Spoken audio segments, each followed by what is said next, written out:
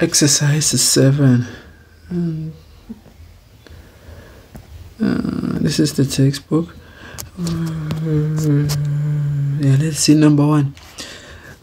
How much can be borrowed from the bank if the borrower repays the loan by means of 48 equal monthly payments of 1,000 rand starting 6 months from now, if the interest is 10.5% compounded monthly?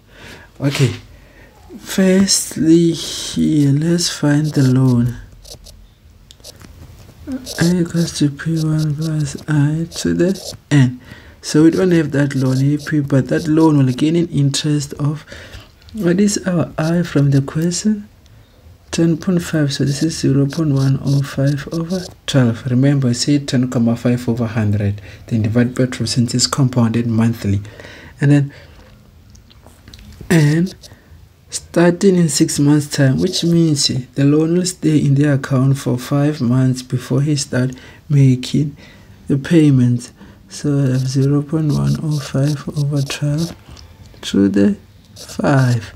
And then this will be repaid. And how do we get the repayment? 1 minus 1 plus I to the negative N over I. It will be repaid by those monthly payments. Then what is our X? X is the monthly payments. Remember, that's given as 1,000.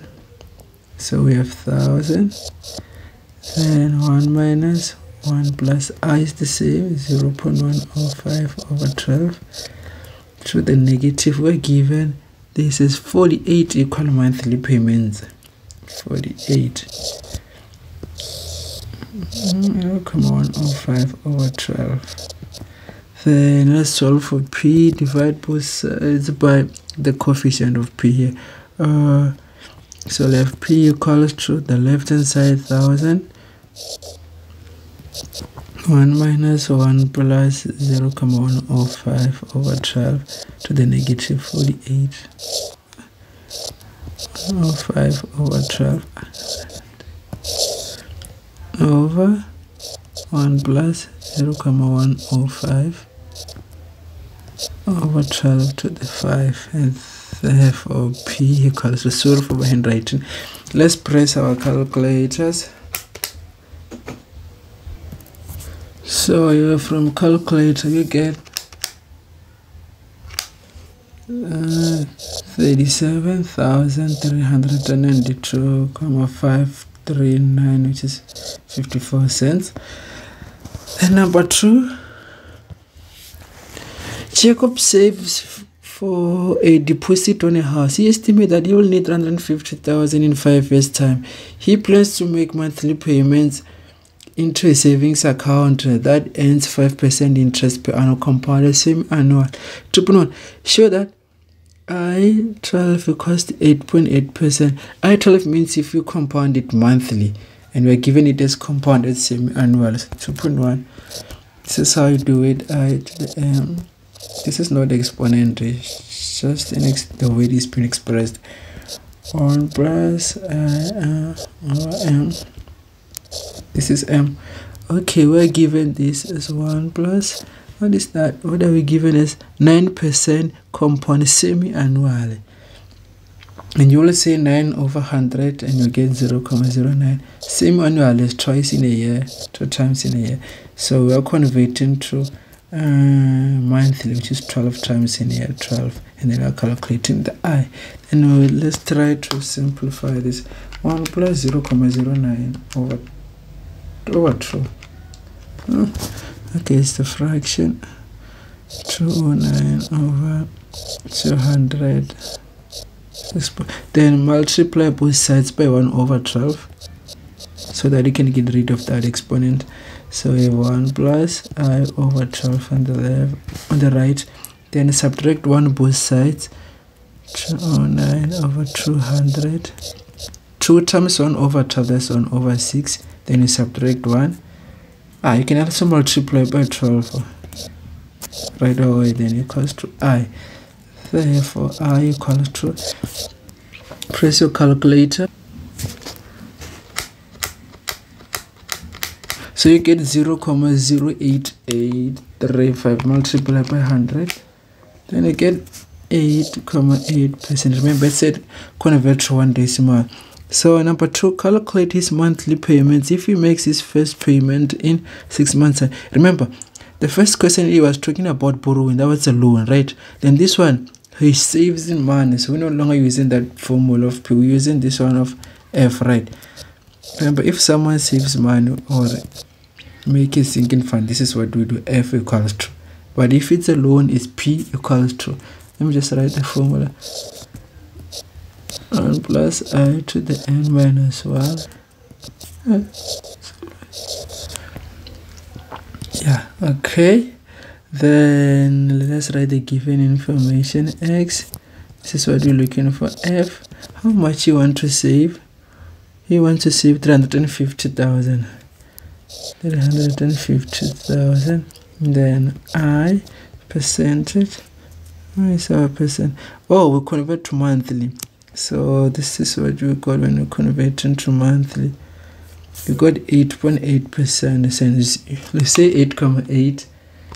8.8 divide 100 and we get 0.088. Then this is over 12 because it's monthly. Then we plug the information. It would make sense to say F gained interest for those first 5 months. No, this is a savings, it's not a loan. Cost X 1 plus I 0.088 over 12. And oh, I didn't get the N. Okay. Save, well, he will need 300,000 in 5 years time. So it's 5 times 12, 60. You subtract because it says he started in 6 months time. So you subtract 5 because for the first 5 months he didn't pay. Then he started to pay on the 6th month. So this is 55 minus 1. Close everything over 0.088 over 12. Therefore, X equals to 350, 1, 2, 3 over 1 plus 0.088 over 12.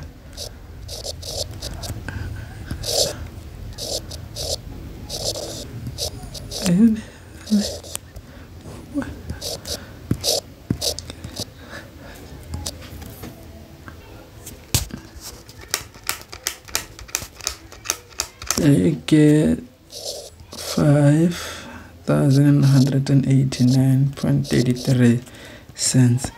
Then on 2.3, calculate how much Jacob will have saved, will have in his account after 3 years from now. 3 years from now, it says 3, which means n equals to 3 by 12. And remember, we have to subtract the first 5 months, so minus 5. Although what is 3 times 12? Hey, minus 5, 31. So n is 31. The rest is still the same. So the formula F, 2.3, number 2.3, F equals to X in bracket 1 plus I to the n minus 1 over I. And then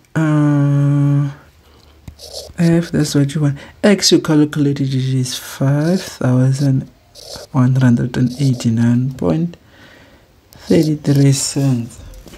Then 1 plus 0.088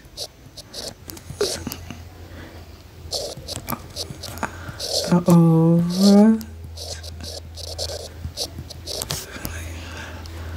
therefore F equals to calculator. So you get F equals to 179,886.294, just 29. Then 2.4, I still have time. If Jacob stops his payment after 3 years now and makes no further payment, calculate how much will be short of the required 350,000 in 5